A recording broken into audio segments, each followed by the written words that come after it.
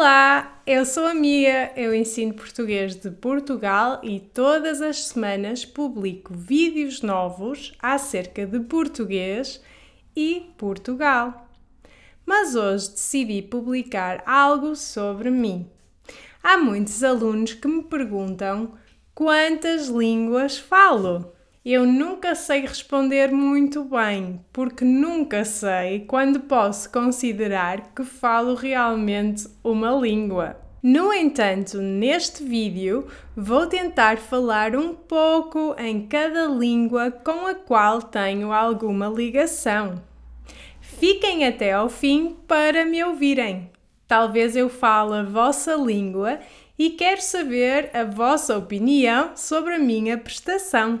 Ma armastan estikelt ja estet, maten laule mule melipse. Em algumas dessas línguas sou fluente, mas noutras não. Por isso, não fiquem surpreendidos se eu as falar muito mal. Mas antes de começar, quero agradecer a todos os meus seguidores por todo o vosso apoio.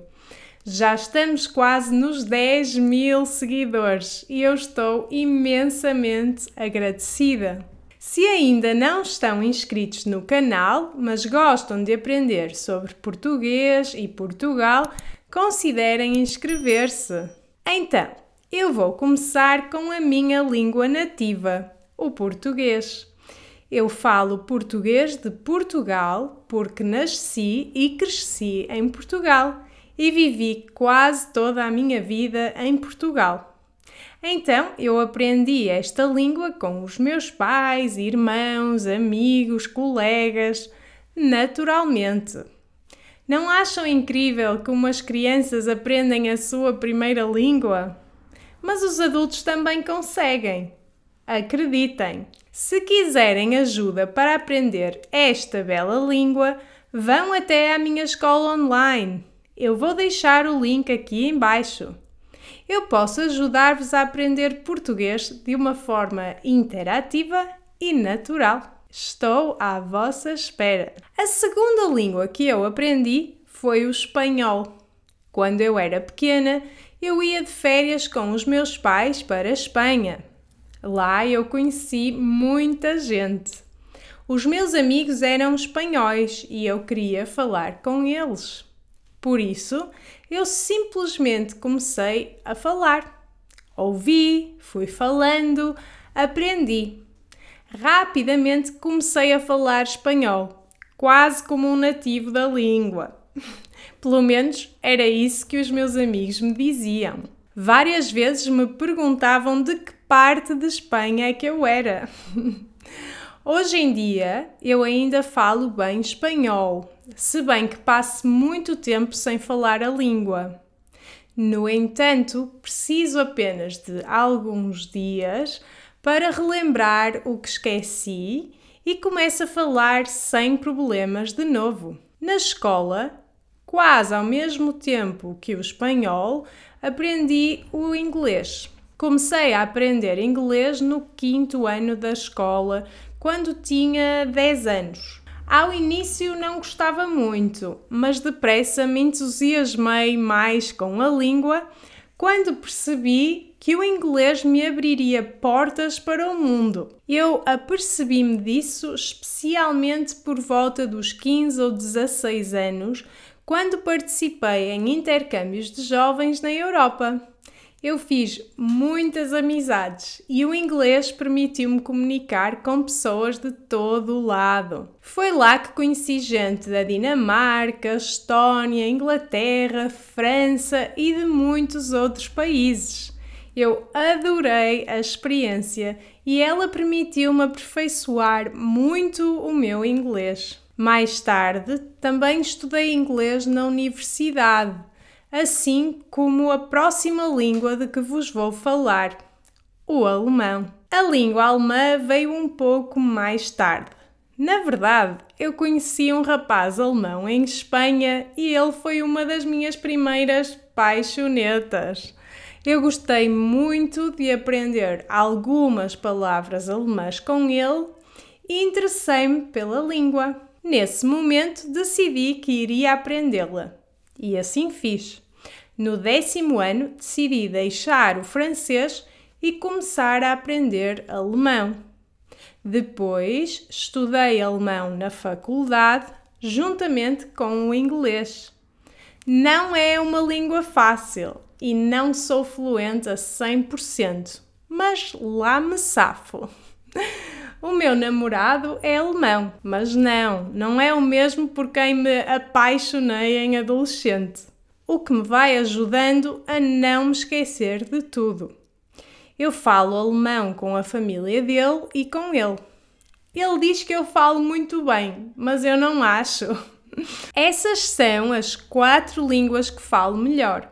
Mas há também outras que não falo tão bem, mas que merecem uma menção. A primeira é o francês. Eu aprendi francês durante 3 anos na escola. Gosto da língua, mas preferi estudar alemão porque me interessou mais. Para além disso, como o francês é uma língua latina, eu tenho menos dificuldade em perceber, mesmo só tendo estudado 3 anos. Eu ainda falo um pouco e percebo bastante. Outra língua que merece uma menção é o holandês. Eu aprendi um pouco de holandês apenas ouvindo e vivendo na Holanda. Eu vivi na Holanda durante 3 anos e aprendi muito. Eu ainda percebo bastante bem quando ouço a língua, mas já me esqueci de algumas coisas, apenas porque não a estou a utilizar diariamente. Mas acho que com um bocadinho de treino conseguiria safar-me bem. Eu também tenho que falar de uma das minhas línguas favoritas, o estoniano ou estónio.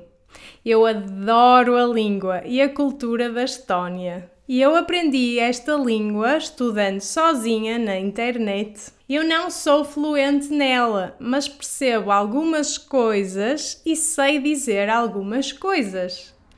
Os meus amigos da Estónia costumavam ficar muito admirados com as coisas que eu sabia.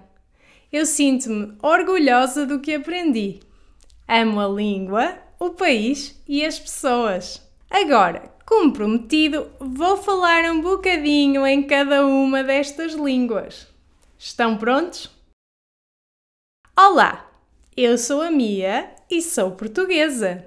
Eu moro no Porto e adoro a minha cidade. Eu sou professora de português para estrangeiros e a minha escola online chama-se Mia Esmeriz Academy. Eu adoro os meus alunos e os meus seguidores. Hola, soy Mia y soy tu profesora de portugués. Aprendí a hablar español cuando era pequeña. Tuve que aprender a hablar para poder comunicarme con mis amigos españoles. Yo amo España. Mis ciudades favoritas de España son Granada, Barcelona, Madrid, La Manga y Vigo. Tengo muchas ganas de visitar Toledo porque dicen que es muy bonito. Hi! I know my English is not perfect, but I feel great speaking in English. I speak this language almost every day because my boyfriend and I tend to switch to English. This is because he's German and we are both more comfortable speaking English than Portuguese or German with each other. It's weird, I know, but when we first met there was the language we spoke and now it's weird to change. But we are trying. Hallo, ich bin Mia, deine Lehrerin. Ich habe Deutsch in der Schule und in der Universität gelernt. Danach habe ich die Sprache viele Jahre nicht mehr gesprochen und deswegen habe ich leider einiges davon vergessen. Da ich einen deutschen Freund habe, bin ich jetzt wieder mit der Sprache in Kontakt und es wird langsam wieder besser. Ich war gerade 3 Wochen in München und konnte mein Deutsch mit Dominiks Familie üben. Salut! Je comprends le français et je parle aussi un peu. J'ai seulement étudié le français pendant 3 ans à l'école, mais j'aime la langue. J'aime la vieille musique française. Une de mes villes préférées est Paris. Hoi, ik spreek een beetje Nederlands. Ik heb 3 jaar in Utrecht gewoond en ik hou van de hagelslag. Mijn favoriete Nederlandse stad is Den Haag, maar ik hou van Amsterdam en Utrecht ook. Het Nederlandse woord dat ik het meest hoorde in Nederland was fiets en lekker. Mijn favoriete Nederlandse woorden zijn gezellig en schatje. Tot ziens! Tere, vanakere, kuidason sinu pere? Ma räägin eesti keelt natukene. Ma armastan eesti keelt ja Eestit. Ma tean laule mulle meeldib see ja võin mängida sinuga saunas ja mu isamaa, mu õnn ja rõõm, kui kaunis oled sa. Musid ja nägemist! Ok, e foi isto. Espero que tenham gostado. Mostrem este vídeo aos vossos amigos nativos nestas línguas e se vocês forem falantes nativos de alguma destas línguas, digam-me nos comentários como é que eu me saí. Um beijinho e até ao próximo vídeo!